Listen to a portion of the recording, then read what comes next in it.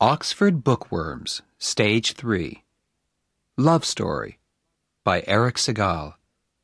Read by William Dufries. Published and copyright Oxford University Press, 1996. Chapter 1. Stupid and Rich. Clever and Poor. What can you say about a 25-year-old girl who died? You can say that she was beautiful and intelligent. She loved Mozart and Bach and the Beatles. And me. Once, when she told me that, I asked her who came first. She answered, smiling, "Like in the ABC." I smiled too. But now I wonder, was she talking about my first name?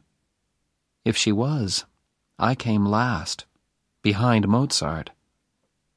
Or did she mean my last name? If she did, I came between Bach and the Beatles.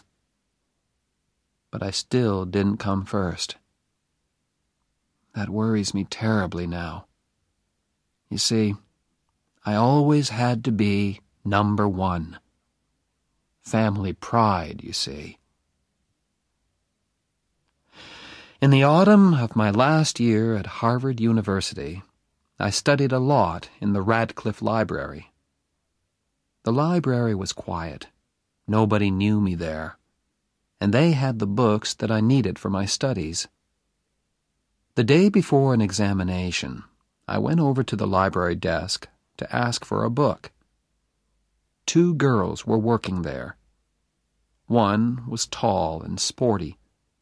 The other was quiet and wore glasses. I chose her and asked for my book. She gave me an unfriendly look. "Don't you have a library at Harvard?" she asked. "Radcliffe let us use their library," I answered. "Yes, Preppy, they do. But is it fair? Harvard has 5 million books. We have a few thousand." Oh dear, I thought. A clever Radcliffe girl. I can usually make girls like her feel very small. But I needed that damn book, so I had to be polite. "Listen, I need that damn book." "Don't speak like that to a lady, Preppy." "Why are you so sure that I went to prep school?" She took off her glasses. "You look stupid and rich," she said. "You're wrong," I said. "I'm actually clever and poor." "Oh, no, Preppy," she said. "I'm clever and poor." She was looking straight at me. All right. She had pretty brown eyes. And, okay, perhaps I looked rich. But I don't let anyone call me stupid. "What makes you so clever?" I asked. "I'm not going to go for coffee with you," she said. "Listen, I'm not going to ask you." "That," she said, "is what makes you stupid." Let me explain why I took her for coffee. I got the book that I wanted, didn't I? And she couldn't leave the library until closing time. So I was able to study the book for a good long time. I got an A in my exam the next day. I gave the girl's legs an A, too, when she came out from behind the library desk. We went to a coffee shop, and I ordered coffee for both of us. "I'm Jennifer Cavallari," she said. "I'm American, but my family came from Italy. I'm studying music." "My name is Oliver," I said. "Is that your first or your last name?" she asked. "First. My other name is Barrett." "Oh," she said. "Like Elizabeth Barrett, the writer?" "Yes," I said. "No relation." I was pleased that she hadn't said, Barrett, like Barrett Hall? That Barrett is a relation of mine. Barrett Hall is a large, unlovely building at Harvard University. My great-grandfather gave it to Harvard long ago, and I am deeply ashamed of it. She was silent. She sat there, half smiling at me. I looked at her notebooks. 16th century music? I said. That sounds difficult.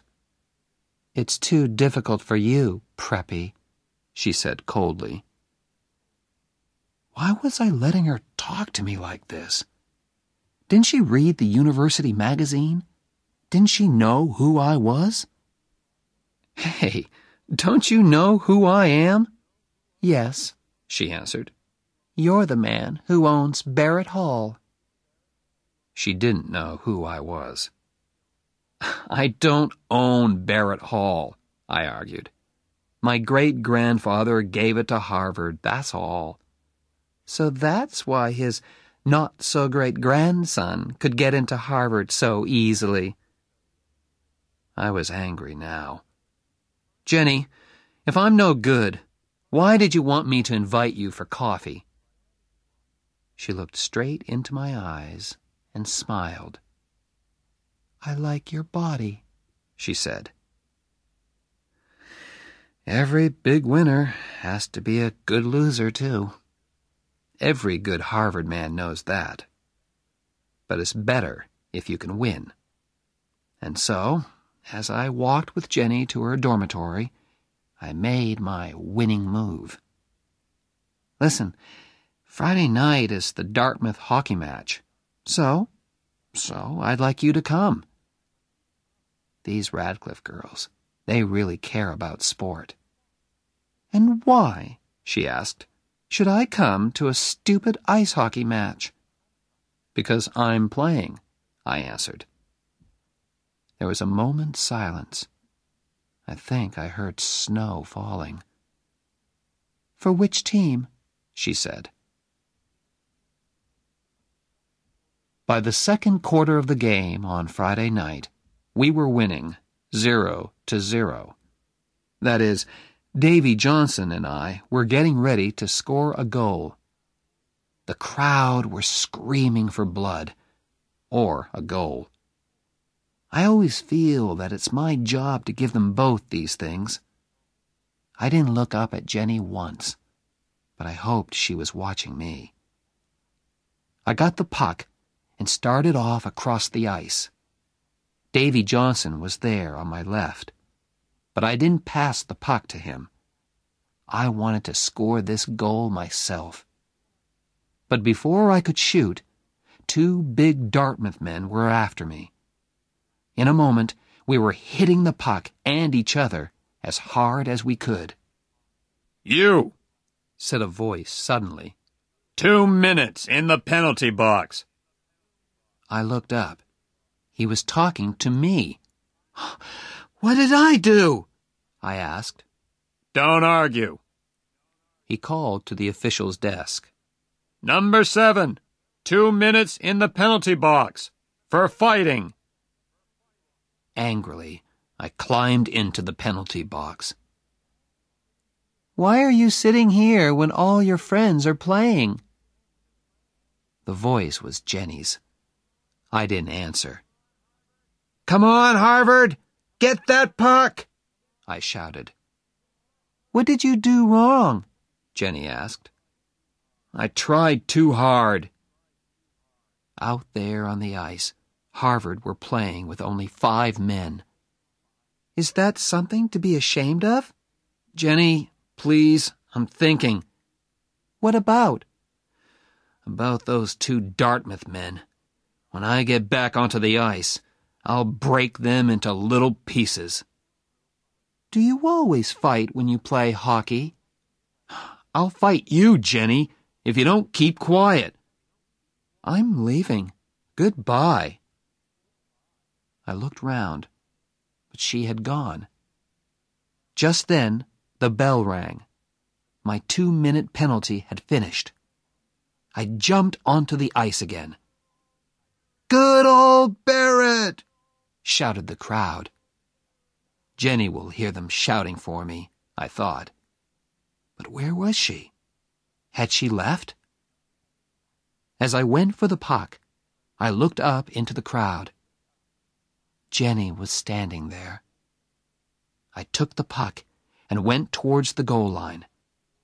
2 Dartmouth players were coming straight at me. "Go, Oliver, go! Knock their heads off!" That was Jenny's voice above the crowd. It was crazily, beautifully violent. I pushed past one Dartmouth man. I knocked hard into the other. Then I passed the puck to Davy Johnson, and he banged it into the Dartmouth goal. The crowd went wild. In a moment, we were all shouting and kissing and banging each other on the back. The crowd were screaming with excitement. After that, we murdered Dartmouth.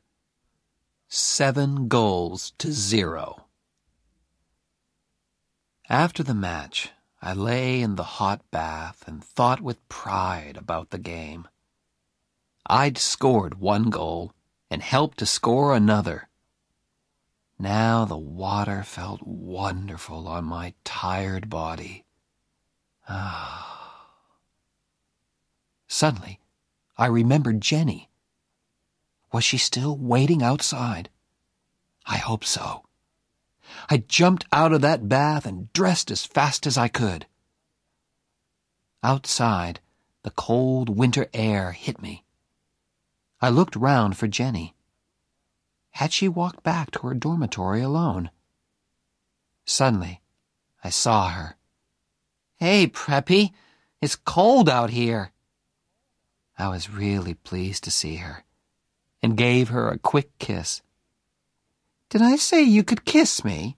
she said. "Sorry, I was just excited." I wasn't. It was dark and quiet out there in the cold. I kissed her again, more slowly. When we reached her dormitory, I did not kiss her goodnight.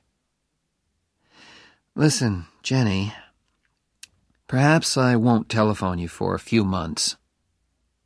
She was silent for a moment. "Why?"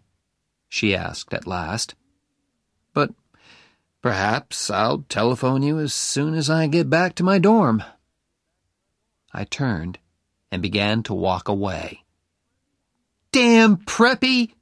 I heard her say. I turned again. From 20 feet away, I scored another goal. You see, Jenny, that's the kind of thing you say. And when other people do it to you, you don't like it.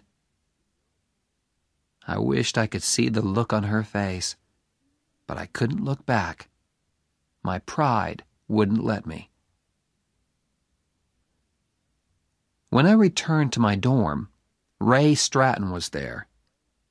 He and I slept in the same room. Ray was playing cards with some of his football-playing friends. "Hello, Ollie," said Ray. "How many goals did you score?"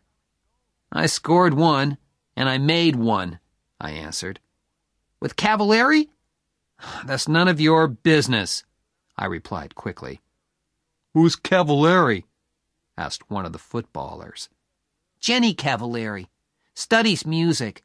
Plays the piano with the music group." "What does she play with Barrett?" Everyone laughed. "Get lost," I said, as I entered my room. There I took off my shoes, lay back on my bed, and telephoned Jenny's dormitory. "Hey, Jen," I said softly. "Yes?" "I think I'm in love with you."